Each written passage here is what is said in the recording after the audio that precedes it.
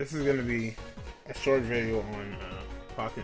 I don't know if it's gonna be short or not, but it's gonna be on Pokken and the whole situation about it, Evo, stuff like that.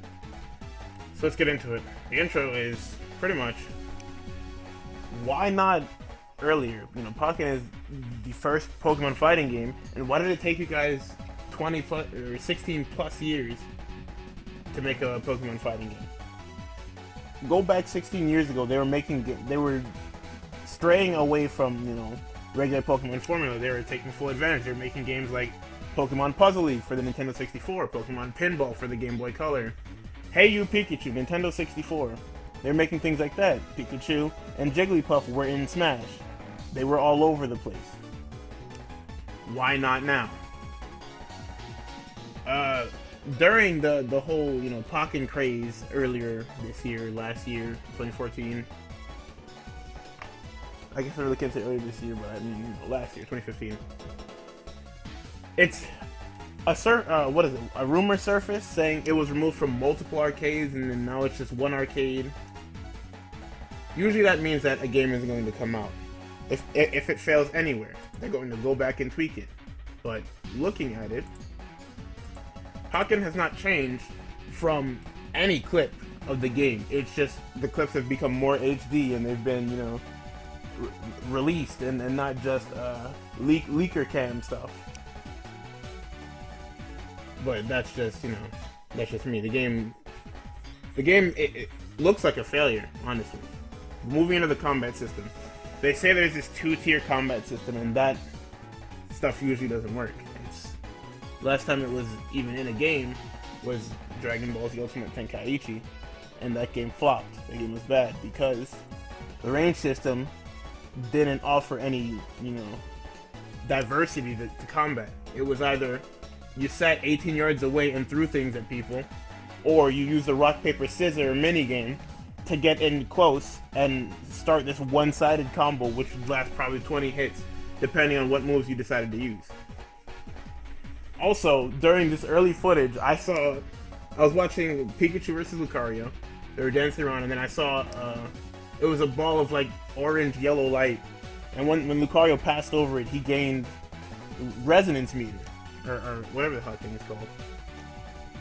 Now, if your game is going to be competitive, why are there these little quote-unquote power-ups around the field giving you an edge?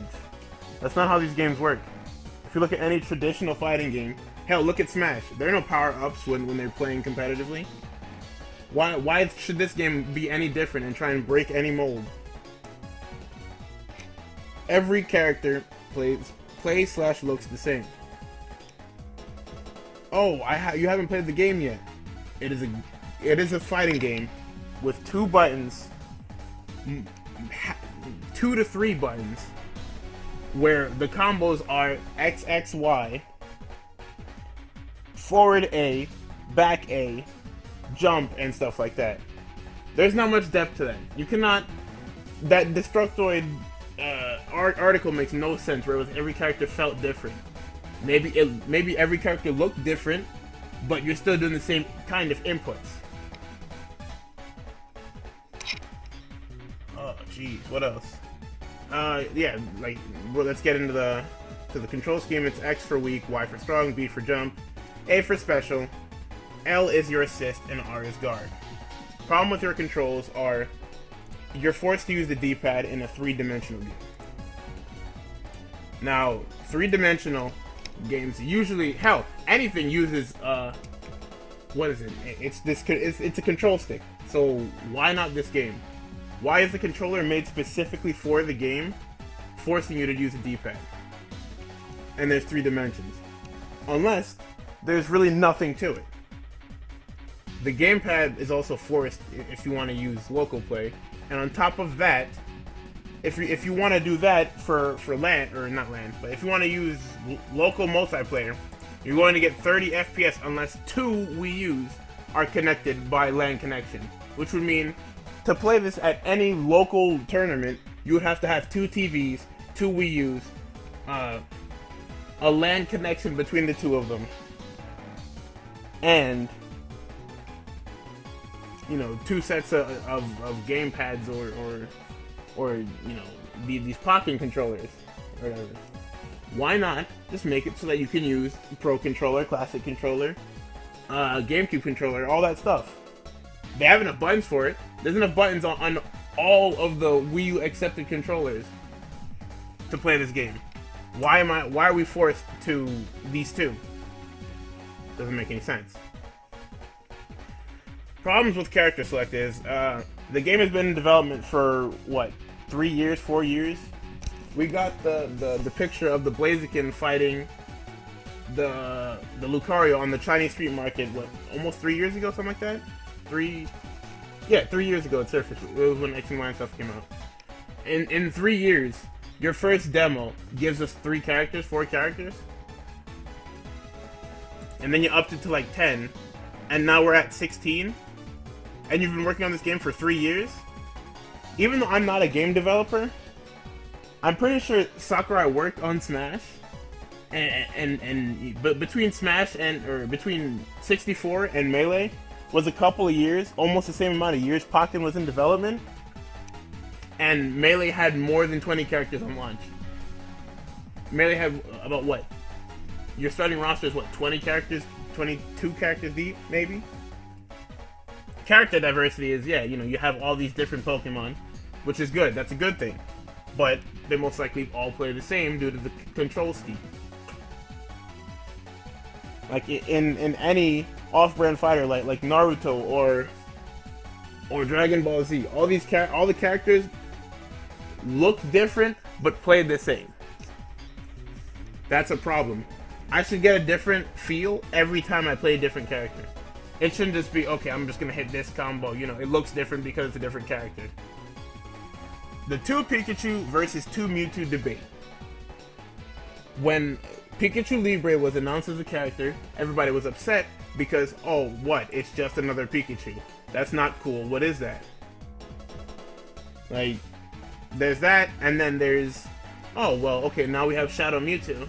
But when they announced Braixen and Garchomp, they said, hey, here's regular Mewtwo now. Now, that makes no sense. Why was there a huge uproar about 2 Pikachus, but nobody had a huge uproar about 2 Mewtwo's? One is a boss character, and the other one is the regular one. Boss character Mewtwo is Mega Mewtwo X, the other one is Y. But we don't know how the base Mewtwo's play. If they play differently, if they play the same, we have no clue. The Mewtwo's could quite possibly play the same, and nobody will say anything. Meanwhile, the Pikachus are 2 different characters. Why this game should not be at EVO is, by the time EVO rolls around, it's dropping in what, March? EVO is in July. That is, what, 3 months? Not even 4 months of life? That's not enough to foster a meta. You need at least a year to start fostering a meta, a tier list, what's good, what's bad. That you're not going to get this from EVO. Street Fighter 4 should be able to crown one more champion before it goes out. Street Fighter 5 is going to be at EVO. You're not going to see 4 anymore. People are going to drop it. You never know what's going to happen. Why not give Street Fighter 4 one more year and bring Pokken in next year? So at least Street Fighter 4 has, you know, its last big tournament besides Capcom Cup, and Pokken gets to foster this competitive environment. It replacing Street Fighter 4 means that there was some kind of either deal cut or money put under the table or on the table. That's the only, because Pokken has no following. It's not like it's this new innovative game, because tons of games like Pokken come out. It's just it has the backing of the Pokemon Company and Bandai Namco, which isn't fair to, you know, Street Fighter 4, where Capcom just doesn't care about anything that isn't Street Fighter related. Marvel. People using the argument, oh well, Street Fighter 4 has been around for ages. It's time to let somebody else hold the crown. Melee's been around for 15 years. Marvel's been around for just about the same time as Street Fighter 4, if not less. Why should those games be allowed at EVO and this one not allowed one last tournament before its, I guess it's a predecessor? Before its predecessor takes over. And finally, the Pokken World Tournament Series, or whatever the hell it is. The Pokken Tournament Series, or... Yeah, Pokemon Tournament Championship Series. There's going to be a whole bunch of tournaments for this World Series. It's going to be at Pokemon Worlds. They said there's going to be the evil one's going to count as a qualifier or whatever. If you're going to have that, why not use that to build the game up? Because it's a Pokemon game. You guys are the Pokemon company. The game is going to sell. You can build up this whole big thing and then get it to evil. Why are you trying to rush this? That proves that they just don't believe their game can make waves without their care.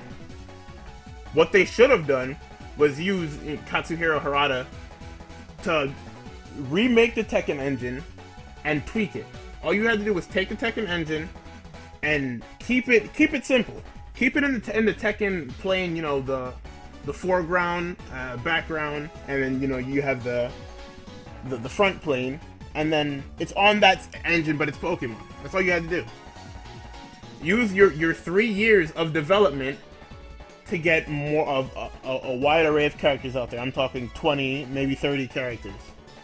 And use everything at your disposal to make sure that the game is good for competitive integrity. Because right now, that game is not good for competitive integrity. It is competitive trash and casual gold. People are going to be mad about that, but I really don't care. Thanks for watching, and you know, I stream quite often, so those will be in the descriptions below. Same thing with my Twitter and stuff like that.